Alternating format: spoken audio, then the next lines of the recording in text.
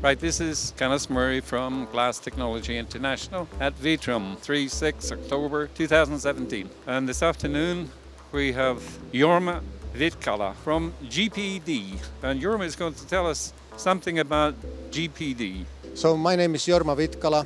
I'm a chairman of the GPD, Glass Performance Days in Finland. We have it this year, our 25th year anniversary in Finland.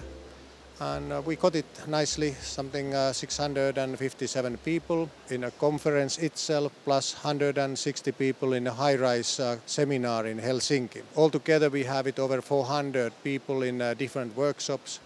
So actually it's coming the big event and one of the most respected glass industry event. We have done it that one now 25 years, and altogether it has been over 14,000 people who has visited, more than 1,100 speakers, and something like 10,000 pages technical documents has been published. So I hope that glass industry can get it something good news and a good information to that one.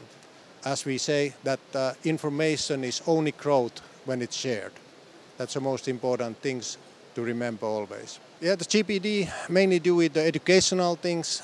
We have done it this conference in Finland every 2 years' time since 1992, and then we have had it those small conferences in the different countries where we bring it the international know-how to the local market with the local languages. We have done it that one in the different countries, China, India, Azerbaijan, Havana, Cuba, and then of course in Brazil, just to name a few of those one.